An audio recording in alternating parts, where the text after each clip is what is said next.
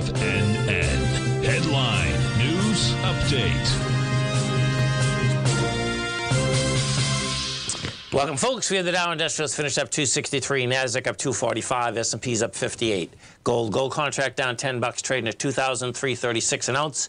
We had silver up 11 cents, $27.63 an ounce. Light sweet crude up $1.44, $83.34 a barrel. Copper pulled back 5 pennies at $4.45 a pound. Notes and bonds. 10-year note traded up 6 ticks, 108 on 1. 30-year up 5 ticks at 114.22 in King dollar. King dollar down 384 ticks, trading 105.693. Euro 107.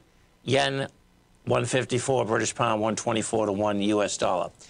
Get over and take a look at the S&Ps first. Bottom line, folks, this market wants higher price. But I'm going to get into Tesla in a second, but bottom line, you closed, we did 57 million shares. You closed up $5.90. You're at 505. First flack you're going to get is at 514. So bottom line is that we got quite a way to go here. And that's not the highs. I'm just giving you the, as we came off those highs, the bottom of that bar, that's where I'm looking at. And the Qs did 40 million shares. That's going to do more as soon as these numbers come out. We're trading up 625 at 425. Now, 435 is where, to me, that you might get some flack. But bottom line, that's 10 points higher.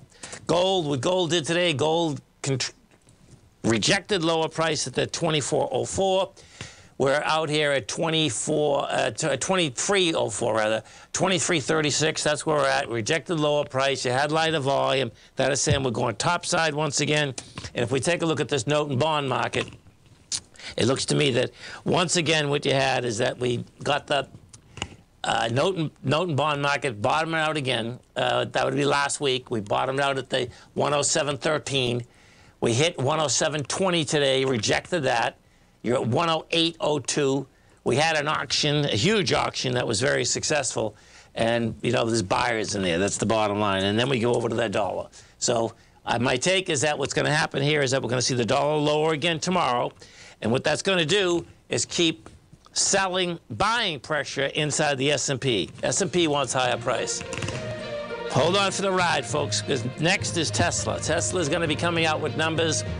Tesla closed at 144.61. My take is that, a couple months, you're going to 101. So we'll see where this shakes out right now. And there's going to be a conference call at 5:30. We'll see what kind of white lies good old Elon Musk comes out with, or black lies. Have a great one, folks. Have a safe one.